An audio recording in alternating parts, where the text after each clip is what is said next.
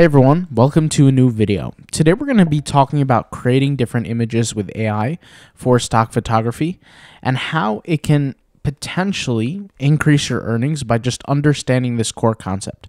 The reality is that the way I teach creating images AI through AI software is by the process of AI. I'm not going out there and taking photographs. Trust me, I've experienced it before. It's not fun. But I'm not going out there taking photographs. I'm not doing any of that. What I am doing is using AI. And the better I can get at learning how to control that AI system that I'm using, the better the results I can get. And part of that comes down to understanding what consumers are looking for, right? So here I searched for a picture of pasta. And what I was looking for was actually something like this with some text space. A lot of the times these type of images with text space have this gap here. And really the whole part of the reason why I even think of including images with text space comes down to my approach and my learning. And what I've come to realize is that there's many businesses, right, obviously, that don't use AI themselves, okay? Even though AI is something that me and you might use, there's still a lot of people who don't use it. And so we're still early on the game in terms of stock photography. But what I'm really trying to say is that these businesses, they want, perfected images, places where they can use it for banners, for example. This is a perfect example for something like a restaurant or an image with a banner area. How do I say so?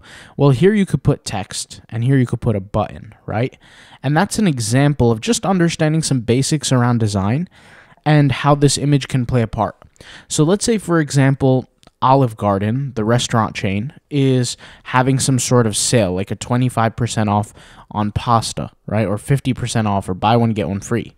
Well, they can literally take this ad right here, add their own logo, or this image, add their own logo, like right here, and then write the deal in big font, the offer, the coupon, whatever you want to call it, and run an ad on it online. And that's an example of how different companies use these stock photos to get that done. So let's go ahead and jump into AI here. This AI, we're using Midjourney.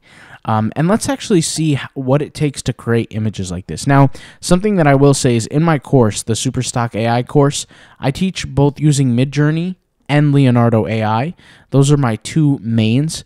The software that you do use will make a critical difference on your output over the long term. There's somebody who might be using a certain software, which I won't name names, but a certain software that, is not that good. And they might get half of the approvals that they should have, or even a quarter, right? So software does make a difference. And if you're finding that you're getting constant problems with rejections, it really has a lot to do with the quality of the image and also the prompt. But really 75% is the quality of the software that you're using that's dependent on how it gets approved. But you can see here, I kind of implemented a practice for text spaces.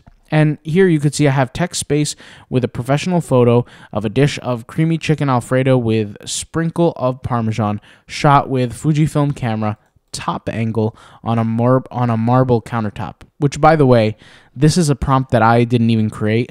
I have a tool that automates creation for me. And I think the images came from, let's see here.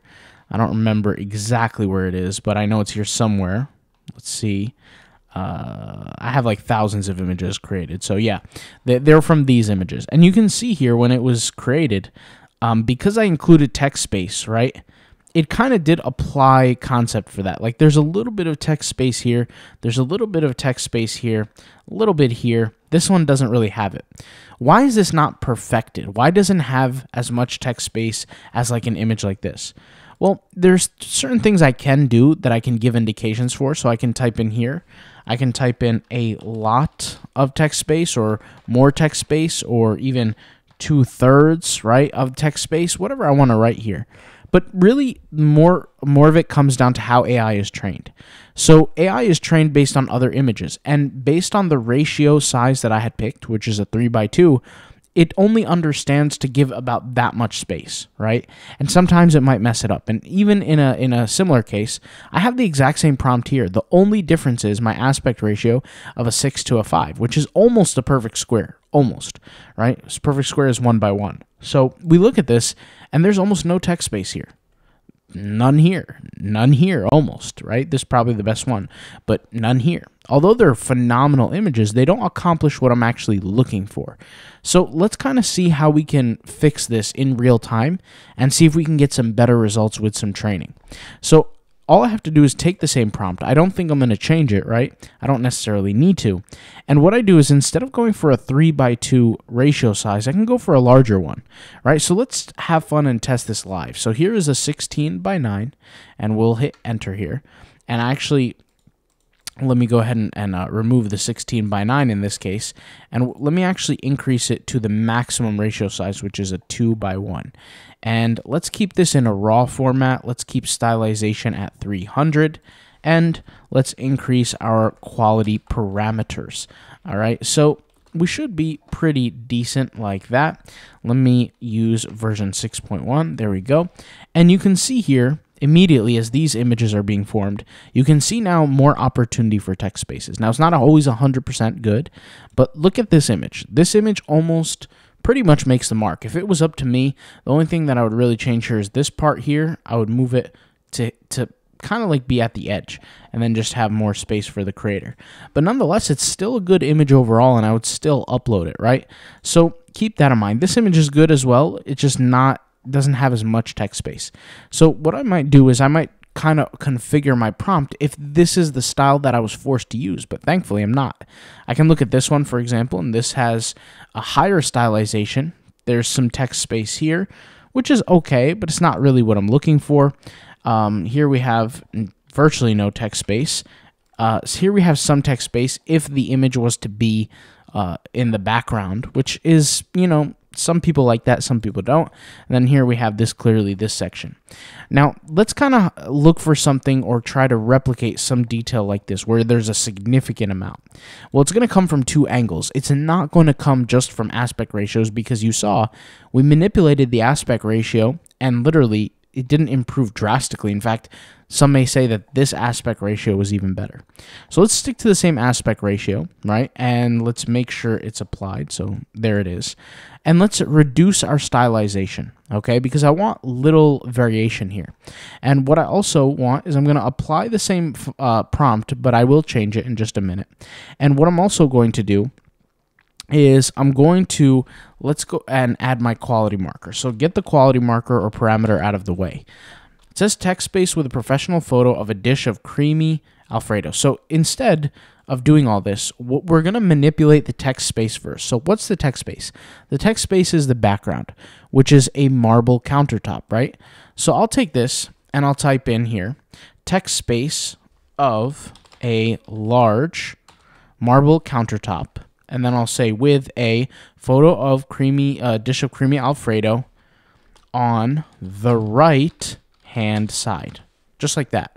I'll remove all these extra details because this is going to cause confusion, right? And I want, usually most of the time when I create prompts, if I'm creating them manually and I'm not automating, like if I'm not just, you know, let's just say I'm going out for a workout, I can click a few buttons and automate different prompts. But if I'm sitting down creating prompts manually, whether it's for testing purposes or whether it's just learning, because I do that, and then I give it off to automation, when I'm doing this testing and learning kind of process, I like to do things a little bit manually just to test, right? And then after that, when I get into the swing of things, then I'll give it off to automation. But this is clearly a more succinct, a more brief prompt than the one that you just saw. And really, it's more understandable. It says text space of a large marble countertop with a professional photo of a dish of creamy chicken Alfredo on the right-hand side. All right, so let's give that a shot. Okay, so once again, before we hit enter, let's just check. We have our aspect ratio, we have our raw, we have our stylization decreased by 100. Let's go ahead and hit enter here. All right, and let's wait for the results. And once again, I bet you, based on the prompting, we didn't change anything else really. Stylization went down a little bit, but based on the prompting, we're going to have a better version of the prompt. And like so, or prior to, we have these images right here, which was almost a perfect square in terms of the size. However, although the images are great, they don't serve the text space need. And there are people online who are in the Adobe world who are looking, or not even just Adobe, right? Any stock photography site, who are looking to purchase images with text space for the purpose of corporational use, right? So let's go and head over back here to Midjourney and see how this looks. So immediately we start to get some better results. Look at this image. This image really does a phenomenal job giving us plenty amount of text space. And this was the image that I looked at first. Now I'll say this to me doesn't look like a picture of creamy chicken Alfredo at all. And I didn't even indicate pasta to it, so I could see why. To me, this looks like almost like hummus or something like that, but, it is what it is. This image is decent, but, unfortunately, this section here was not needed. So, there are some things that we could do to manipulate things like this, but this is pretty good, right? Notice how the image gets a little blurry in this section here, and stays blurry on this side, but here it's a lot more detailed, which is actually one of the indicators for some good text space based settings for your images. All right, let's go back here. And this one is like an increased or a zoomed in kind of effect. Let's go ahead and test some other concepts. So I could take this exact prompt, right? Click Style Raw, pick the same aspect ratio, pick the same version, pick a decreased stylization and see and test if that will affect anything, like if it will affect the outcome, decreasing the stylization. But honestly, the prompt is incorrect. Like I need to fix the prompt here. It says a creamy dish of chicken Alfredo. No, let's go with pasta. Why not? Let's just allow it to think for itself here. I'll just write pasta. And were we missing something? Yes, we're missing our quality parameter. All right. And look at how instantly that approved, by the way. But anyways, let's go ahead and move this here. And look, we just made some small changes to stylization, right? Notice this is kind of a point of view here that you get to see. We brought stylization down, and you can see, right, how it serves the purpose a little bit better. So if you are doing things manually, let's say you're not automating, and you decide that you want to create different images, don't be afraid to test literally the same prompts. Don't be afraid to test different settings. And over time, you'll come out with better results. Notice how we increased stylization here again. And then what happened was the image kind of zoomed in a little bit more, which is interesting, right? I can go back to this. And, actually these images, what they're good for is they have more pasta, in the image. Which is actually better is what I was looking for, because this is, not really visible. But I'll go over here and let's go to the stylization here and just move it down to 0. Once again, we're doing testing here. So no need to kind of freak out if something is not perfect the way it is. Because before I get into my automation phases, I just want to go through and just test, just figure things out. So here we have the chicken Alfredo. I'll write the word pasta here once again. And on the right hand side, and what we'll do is I'll hit enter. Okay, so that should be kind of where it is. We have stylization at 0. I'm going to take the exact same details, and I'm going to, in this case, change stylization to 100 again, but with the exact same prompt. Hit enter, and then I'm going to take the same thing again. Let's go here to -Q1, and do we have our stylization? We have our stylization. Let's set it to 100 again. But instead of now creamy Alfredo, we can switch something out. So instead of creamy Alfredo pasta, I can write a dish of, let's think of something.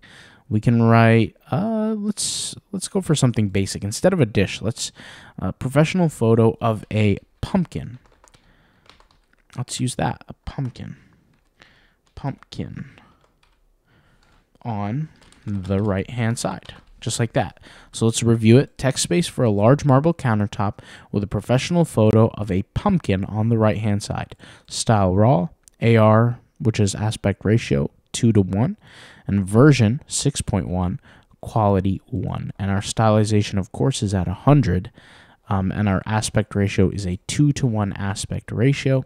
And let's submit that. Now, while that's being submitted, let's take a look here at some of the results that we've kind of encountered. So you can see here now how things are even changing a little bit more. An image, honestly, like this, I don't think I would necessarily post this image. I would post this. I don't have a problem posting this.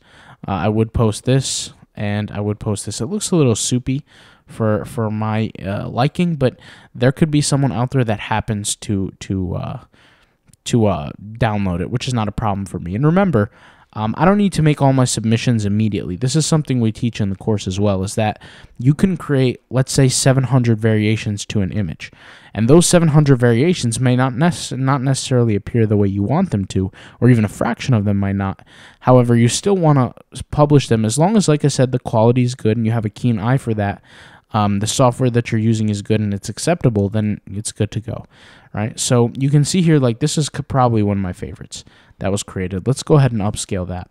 Now, just as a little FYI, I do have a automation upscaler that I purchased, but it's a tool that literally just goes through all the images and upscales it. All I have to do is click one button or two buttons, and that's it. You know, it just goes through and upscales each image without kind of getting caught. But anyways, let's take a look at this image. This image is pretty good, right? I have a picture of a pumpkin. I can add some text here, and keep in mind the stylization here was set to, excuse me, I believe 100. Yeah, there we go. It was set to 100. These images are a little bit different in nature, right? Like you have a countertop kind of look. You have that blurred out image of the faucet, but it's still a beautiful, beautiful shot. It's not what I was thinking, but it's still a beautiful shot. And this was a perfect example of what I mean by saying, like, hey, there might be images that might not be in your brain or in your mind or something that you pictured, but you could still sell them anyway, and somebody out there is going to want it. This is a decent image. Once again, not what I was thinking, because this is from a bird's eye view perspective, but it's still really good. This is a good image too, you know? So once again, this is how you're testing things through prompting, and really how sizing affects things, because I can take this exact same prompt, right? I can take this exact same prompt, and let's make sure our stylization exists, the stylization 100, and we can stick to a 1:1 size. And I promise you, the results will not be the same. So let me go ahead and click 1:1, hit enter here. It's not going to be the same, because there's not going to be enough text space, kind of like something like this. Like, look how large this text space is, because the image is not a square by definition, right? It's a rectangle that is more vertical than it is, or excuse me, more horizontal than it is vertical. And let's see what we got here. Look at this image. So this image, once again, this looks to me like an Instagram post type image because of its size. I would never use this space here for text, and that's just me, right? So, or an image like this. I could see an image like this in a magazine for interior design, but I could not see this serving the purpose as like a banner, especially if I'm trying to focus on the right-hand side with an image. So the key to text space-based images, just like the one that you're seeing here, is that the intention is that the left-hand side from design should be a mirror reflection of what's on the right-hand side through spacing. So if the space here represents an object of pasta, let's say, on the right-hand side, there should be something of equal size in text to represent the left-hand side. So I'm not going to have my text to be like this big on the screen, because that would be very, very small, right? That would be unwise to do so. But if I'm going to, let me go back here. If I'm going to have larger text that would fill up the size of that banner, that's more ideal. And that's exactly what I was talking about earlier in this video. When a restaurant, like, you know, whatever restaurant I mentioned, wants to add their logos, their text, and use this for a banner, it could work, right? So here's a little tutorial on that. I hope you enjoyed. I hope it was beneficial. I hope it was fun. I'll talk to you guys soon. Keep creating, keep making that money, and I'll see you guys soon. All right, peace out, bye.